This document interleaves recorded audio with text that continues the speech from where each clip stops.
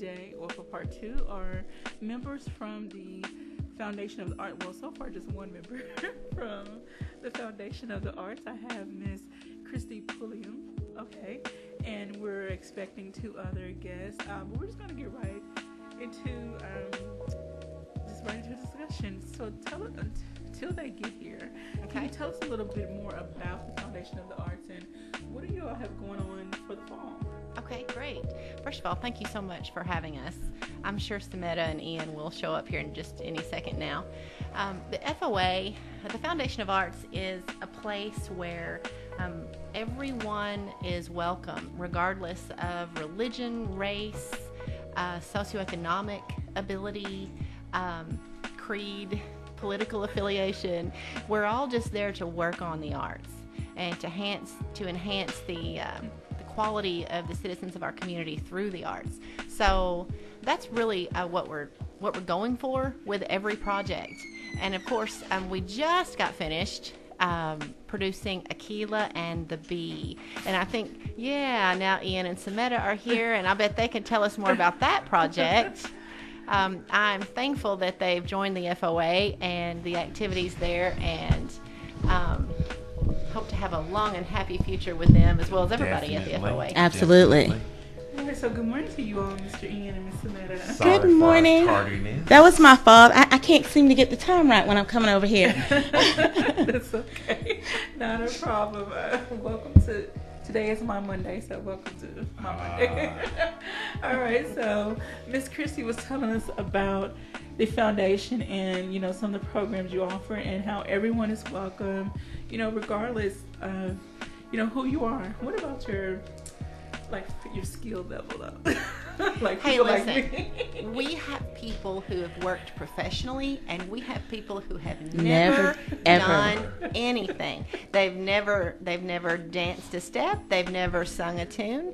Certainly, maybe in the shower, but they never even considered getting on stage last year. In fact, that's probably more than the other. Okay. But the point is, I believe that we are all created in the image of an artist. We are intrinsically artists. Okay. And because of that, we have artistry in us. Right. And we can become craftsmen with our bodies and our voices and our faces and our ability to write and choreograph.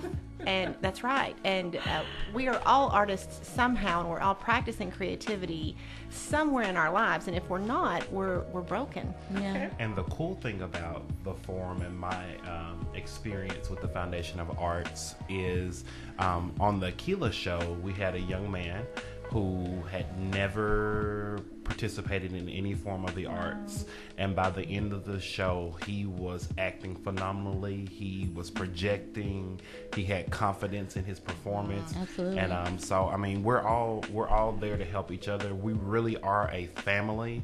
And in families, sometimes you have one that's more outgoing than the other, but it's all about melding that together and bringing out the best and in finding what you have in common. One of my initial goals when we started this show with Aquila was to bring new kids in, especially kids, and to be unite different groups who had not worked together before. And that's really what Aquila was about. Okay. Aquila was stepping out of her element into this world that she was unfamiliar with and uncomfortable with, and the kids that she met welcomed her, most of them, with open arms, and showed her a life that, what was possible for her. And we have, being theater people, we love our craft, and we can be cliquish on our own. Okay. And we had a number, I was so excited to have a number of my students to come out for the show.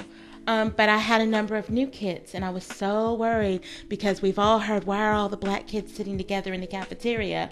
And I'm like, okay, we got to do something to get them all together. So our very first night, that is what I did. We did activities that would force them to, open up and get to know others. And these kids, you would have thought that they had been friends since kindergarten. I mean, there were no divisions. And that is part of what we try to do with every project, is explore the possibility and the probability that we all have so much more in common than we are different. Absolutely. Just as human beings. Absolutely. So what I'm hearing is that being a part of some type of arts, especially performing arts, whether it's, theater, like musical, or just, you're speaking your part, you're dancing, whatever the case, it helps open kids up to a whole new world of possibilities.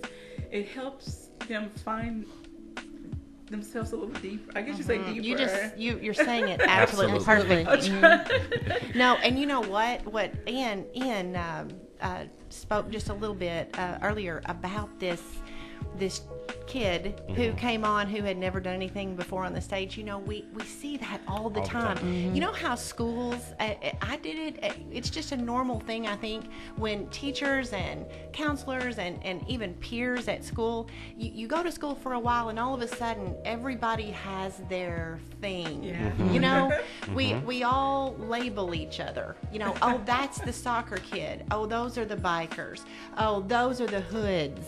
Those are the theater geeks. Those are but the unique thing about the FOA is that whatever label you've acquired at school, we don't even know you at the FOA. Right. Exactly. So you come up there, and all of a sudden you discover that you are much more than whatever your label was at school. And to speak to her point, the individual that we're talking about at school, the title is the jock. Really? But coming out here, he experienced a different part of his life, and now he's hooked. He can't wait to join and audition for something else.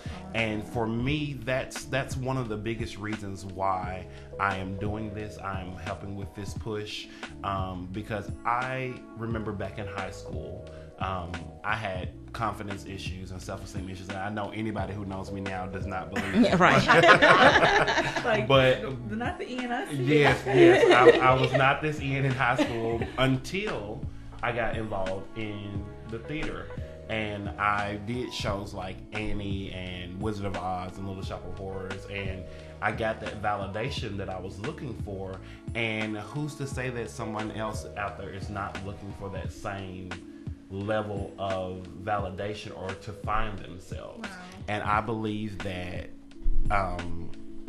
even as an adult, this show, Aquila, man, I tell everybody, and I even testified about it Sunday night at church. It was much more than walking in, auditioning, getting a role, learning my lines, and putting on 5 productions. It was so much more, and it has created such a drive in me to make sure that everyone, not just people of color, not just white people, anybody who wants to, from whatever age you want to. We had our youngest cast member, I think, was like about 7, and then we had from 7 all the way up until mid 60s, maybe? mid 60s in this show. And so it's not just for one group of people or even one age of people. It's universal. I'm so glad you said that. I don't mean to interrupt you too, but it's so cool too, because again, that's another way that it's unique from schools. In schools, everybody goes with their same age group, and while that's valid on some level, there's so much we can learn, right? There's so much I can learn from a 10-year-old, even still working with them, and vice versa, of course. Getting to what Ian was saying about how theater helped him come out, I teach at the FOA. And frequently at the end of a semester, especially spring when we have our showcase or we've done our shows, I think the greatest compliment to what I do is after I've taught a kid and they come to class and they've been super shy, they come and they audition for a show. And it's so exciting. I get so excited when, even if it's not a show I'm directing, to be able to do a show with a child that I have taught, and their parents come to me and they say, before he or she took your class, they were so shy, and you just really kind of opened them up and got them to step out of their comfort zone. And I feel like I've said this to you personally, Kabila. This is very important to me because theater has always been my wheelhouse since I was a kid. I was definitely performance one. I'm not always so outgoing in personal life, but when I get on stage, I'm a totally different person. I love to be someone else. And our kids and our community have been so programmed that the only way out is through sports or through rap music, and I have nothing against that. I enjoy sports and I definitely enjoy all genres of music, but I think it limits our kids in what they believe they can do, what they have a talent for. I've seen so many young people. I taught public school for almost 20 years, and I saw so many young people who are so talented, and I was like, you should try. No, I don't want to do that. That's not for black people. And I'm like, yes, it is. Anything that you want to do is within the realm of possibility for you, even if it's not theater. I want to say good morning right quick to a few people. Ms. Donna Kirksey says hello. Mr. Paul Gilbert, Raymie Myers, Kate Holiday, Nicole Stanback, Abner, and Shaquetta Cunningham. Thank you all for tuning in and watching. Okay, I'm sorry. I just want to say what I am doing with this push to get more people involved in the arts is exactly what I do at my church. And we've been here with Y Crew before, me and Christy, and we always tell our youth and children that you can do anything that you want to do. You can be anyone that you want to be. And for me, if I can be honest, I never understood why African Americans did not want to be or didn't feel like that they could be involved in theater, because we have such great like Denzel Washington and Cicely Tyson, and we have such great role models in that arena. But I think, to what Sametta was saying, we conditioned that the only way up and out is through a hoop or playing some type of sport.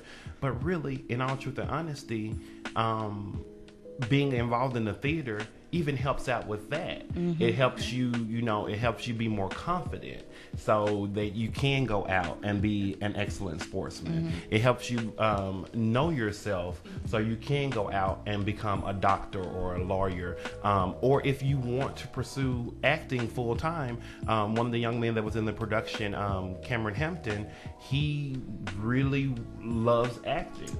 And then during this show, he got to do some of the behind the scenes rigging and stagehand. And he came up to me, he was like, man, this is incredible. He said, I am just blown away. I'm having an excellent time. And if he would have never came out to audition, he would have never gotten that experience. So I told, when the conversation that I had with Christy and Sametta last week, I said, I think that if we can just get people here, that they will stay. Absolutely. If we can just get them in the door, they'll get an experience, because I'm forever linked. As long as I'm in Jonesboro, I'm here. And I'm pushing other people to come. And I'm talking to other people like, hey, come out and audition. Because this year's season is, I call it the season of dreams.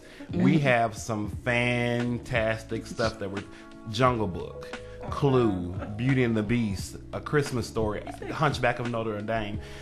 It's an incredible season that anybody can, and these are huge casts. So we need people. Sometimes we run into the audition process and we don't necessarily maybe have enough people to audition for particular roles. Come out, be a part. Absolutely. And theater teaches so many skills. I mean, honestly, you've got to learn how to manage your time. You've got to, if you want your child to improve their reading skills, their memory skills, their math skills, even their physical endurance, theater is the place to be. Our kids in Aquila had to learn some very difficult words. They learned Latin. They learned French. They learned Arabic, just in order to spell, yes ma'am, yes. Just in order to spell a single word. This was a little bit more of a challenge than just a typical play where you just come in and you learn your lines and you know most of the words. They had to, and rapid fire these spellings off and learn how to pronounce them. And they're 12, 13, 14 years old. Ian and Sametta both hit on a key point about the FOA, and it is that what we do is it might be seen as a little bit different than a lot of artists or arts organizations, in that we start with people and we end with people, and we use the arts to help them learn to grow. Okay. Instead of first off always going for excellent art, we get that a lot, but that's not necessarily our first intention. Our first intention is to create relationships and increase skill levels and increase confidence levels in people, so that we just all become a little bit better all the way around by working with each other and learning from each other. Okay.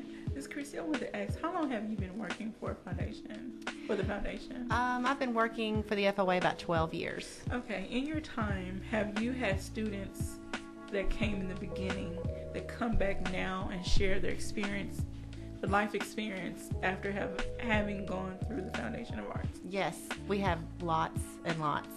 One person I just wanted to mention, because I'm trying to get in touch with him right now. I bet I get to talk to him this week.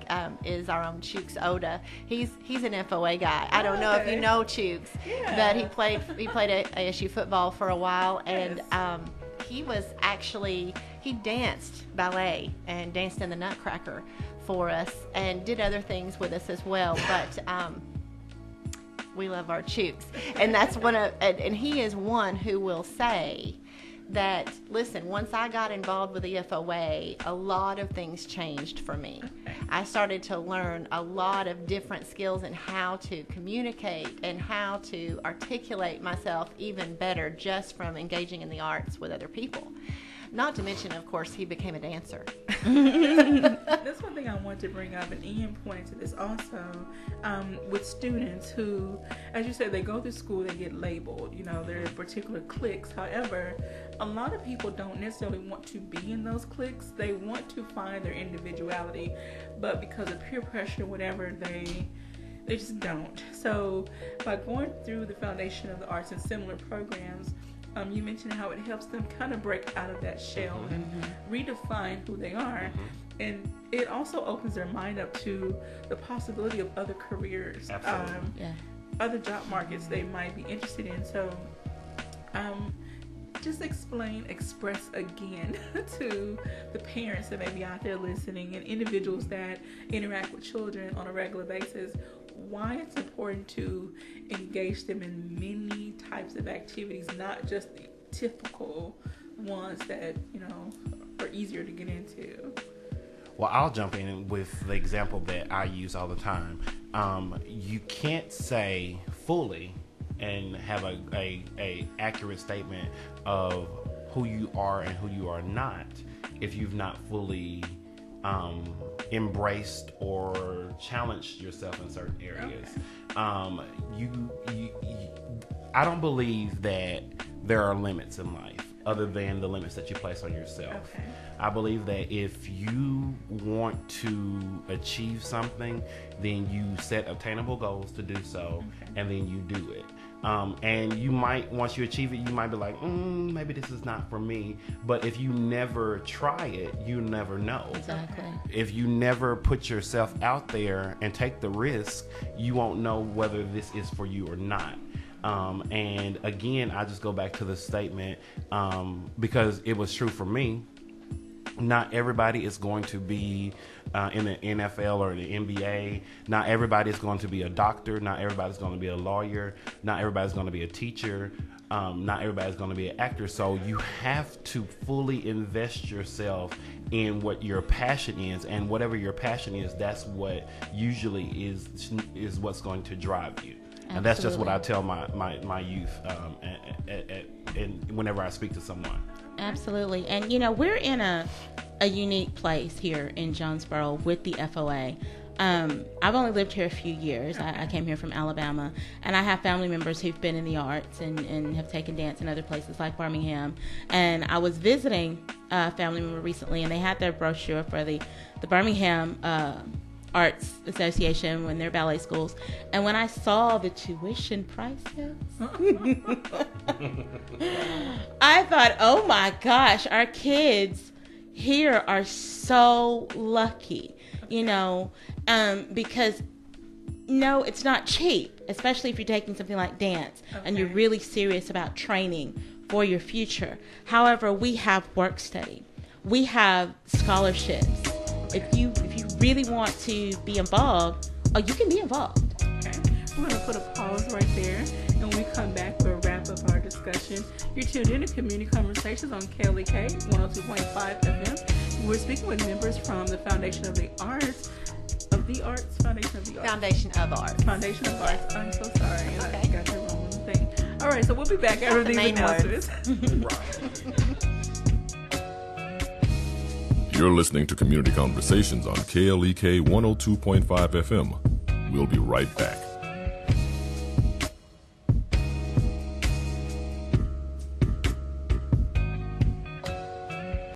We're back with Money Matters. I'm Alfred Edmond Jr. If you're trying to not only gain freedom from debt, but keep it, here's what it'll take. First, you need a strategy to manage your credit cards. Rule number 1, only use one card. Pay all of the other ones off and lock them away. But keep the accounts open, because closing them could hurt your credit scores. Rule number 2, always pay more than the minimum payment on your outstanding balances. Next, stop creating new debt. Reserve your credit card use for purposes of convenience, such as renting a car or buying airline tickets. Stop using it for small ticket items, things you can easily pay cash for. You should always know 3 things about your debt: how much you have, how much it's costing you in interest and fees, and how you're going to pay it off. Without a plan, it will always cost more than you think and take even longer to get rid of. I'm Alfred Edmond Jr. for Money Matters, a product of American Urban Radio Networks. Money Matters is made possible by the Jonesboro Alumni Chapter of Delta Sigma Theta Sorority Incorporated, a nonprofit organization dedicated to uncompromising commitment to communities, service, leadership, empowerment. www.jonesboroalumnidst.org. Money Matters is brought to you by the Gears Foundation, a nonprofit organization providing students with assistance in their academic and career pursuits. Gears Foundation on Facebook, Gears_Inc. on Instagram, and the Gears Foundation at gmail.com. Money Matters is brought to you by Bancorp South, offering checking, savings, loans, credit cards, and wealth management. 5 locations in Jonesboro to serve you. www.bancorpsouth.com or 870-972-9800. KLEK thanks CJ Pepper and the staff of Life Strategies Counseling Incorporated for helping people through hard times in life such as depression, family issues, stress, abuse, and more. They offer counseling and therapy for all ages, individuals, families, and groups. They are located at 1217 Stone Street. Phone number 1-866-972-1268 or online at lscihelp.com. The Mu Omicron Lambda chapter of Alpha Phi Alpha Fraternity Incorporated was established on January 1st, 1977, originally serving Blytheville, Arkansas, and now serving Jonesboro, Blytheville, Osceola, Marion, and West Memphis, Arkansas. Today, the chapter continues to make an impact by focusing on Alpha's national community outreach initiatives such as My Brother's Keeper, A Voteless People is a Hopeless People, Go to High School, Go to College, Project Alpha, Boy Scouts, and the March of Dimes. The Mu Omicron Lambda chapter of Alpha Phi Alpha Fraternity Incorporated is committed to Alpha's mission of developing leaders, promoting brotherhood and academic excellence, while providing service and advocacy to the community. More information about the Mu Omicron Lambda chapter of Alpha Phi Alpha Fraternity Incorporated is available at MOL Alphas on Facebook or via email at molalphas@gmail.com. The McDaniel Law Firm, 400 South Main Street in Jonesboro, is a firm believer in justice and equality for the minority community. The McDaniel Law Firm has fought for our rights for over 44 years. The McDaniel Law Firm offers legal help for wrongful death as well as trucking and automobile accidents. Bobby and Brett McDaniel are available for a free consultation at 870-336-4747 or at www.mcdaniellawyers.com. Check out the Dorinda Clark Cole Radio Show every Sunday at 4 o'clock p.m. Listen as Dorinda plays the very best in contemporary gospel music and interviews all of your favorite gospel artists. The Dorinda Clark Cole Radio Show every Sunday at 4 p.m. on KLEK 102.5 FM.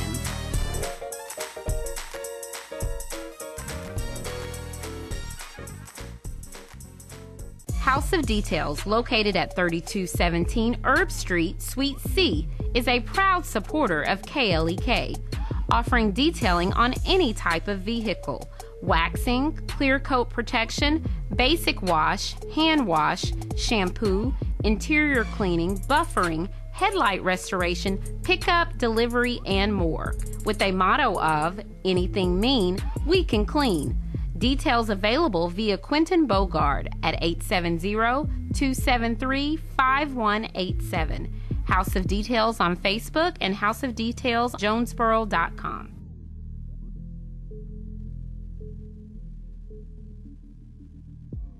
Do you like the music you hear on KLEK 102.5 FM? Do you like the educational programming that we provide? Do you like the service we provide to the community? Do you like having a station to finally call your own that represents you? If so, please stop by or call any of our underwriters or sponsors that you hear on KLEK and tell them thank you for their support. The support of our underwriters and sponsors is vital for us to stay on the air. So be sure to let them know that you thank them for their support. And now back to Community Conversations on KLEK 102.5 FM. All right, welcome back to Community Conversations on KLEK 102.5 FM. We're speaking with Miss Christy and Mrs. Christy Pulliam. Okay, Mrs. Sametta. Oh my God, Parker, and Mr. Ian Buchanan. I am so sorry. Today is my Monday. Please forgive me. Oh, yes. And they are here from Foundation of Arts, not the Arts, Foundation of Arts. And we've had a really lively conversation about what role being involved in theater and just arts in general can have, what role it plays in your life and what effect it can have on your life, how it benefits you overall. I'm going to stop. I'm going to let Mr. Ian and the rest of them give you some dates and times, location, website, and any other information they can fit in to encourage everyone to come out, audition, sign up for classes, and just take a part in the theater. Be a part of the theater, or the arts. I'm sorry, I keep saying theater, the arts. All right, so go. I'm sorry. Well, first and foremost, I say always look at our website, which is foajonesboro.org. Okay. There you can find information about our classes, our upcoming productions, audition dates, any and everything that you might want to know about getting involved, you can find there. We also have a Facebook page. You can find us on Facebook at Foundation of the Arts. Or just stop by the Forum or the Arts Center. The Forum is 115 East Monroe. And the Art Center is, I don't know that number. It's 328. 328 South Main Street. And you know it by the bright blue awning just as you pass Monroe. Okay. All right. So. And we do have a lot of interesting shows coming up. Hunchback is coming up. And then we also have a FOA tradition, the Nutcracker Ballet, in the beginning of November, correct? Yeah. Beginning of November. Actually, it's the weekend before Thanksgiving. Weekend before Thanksgiving, okay. And then our next auditions will be October 20th and 21st. On the 20th is at 10 a.m. and on the 21st is at 2 p.m. And that's for the production, I always want to say A Christmas Carol. That's not what it is. It's A Christmas Story, which is a classic shoot story. Your eye out. Yeah. Okay. So the Christmas Story is about the little boy who gets the the Red Rider, right? It's the Red Rider. Shoot your eye out. And here's the thing about auditions. You can find if you go on to our website, it has a tab that says what you need to know before you audition, and it just gives you a list of things that you can expect at auditions and what you need to be prepared for during auditions, and then just come out and have fun. Absolutely. Don't get stressed about it. This is not Broadway. Okay. We want to see everybody has something to offer. Everyone. If it hasn't been said enough, everyone has something to offer.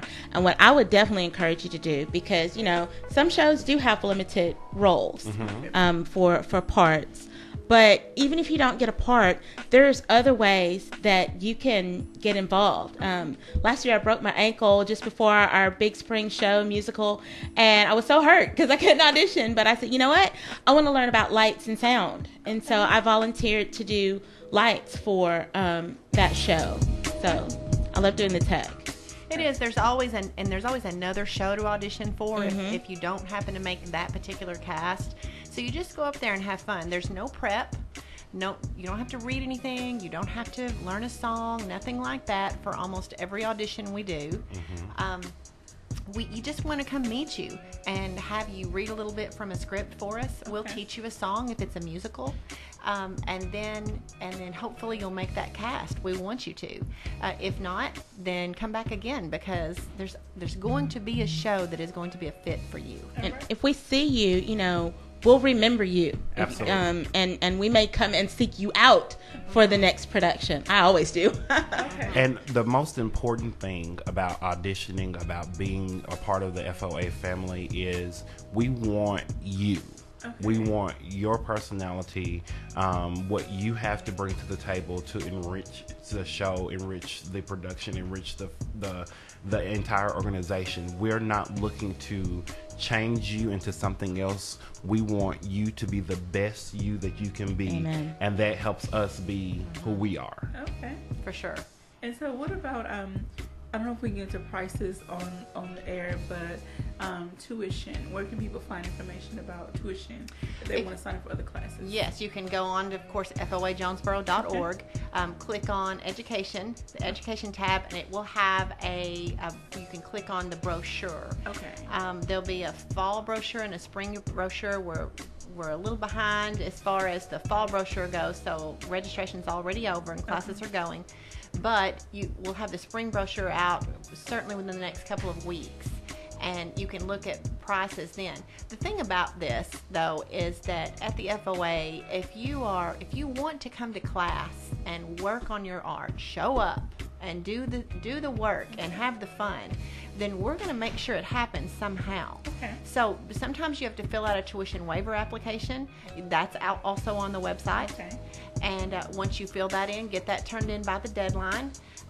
We have a committee that awards tuition waiver. Most of the time it's in work study, but otherwise we'll just make sure you get there. All right. I want to thank everyone for coming. Thank you. And thank everyone for listening. Go to FOAJonesboro.org. Thank you for listening to Community Conversations on KLEK 102.5 FM, a program focusing on the people working to make the Jonesboro community a better place while offering viewpoints from all sides of the issues. The views expressed in this program are those of the participants and do not necessarily reflect the views of KLEK 102.5 FM, the voice of Arkansas Minority Advocacy Council, or our underwriters or sponsors.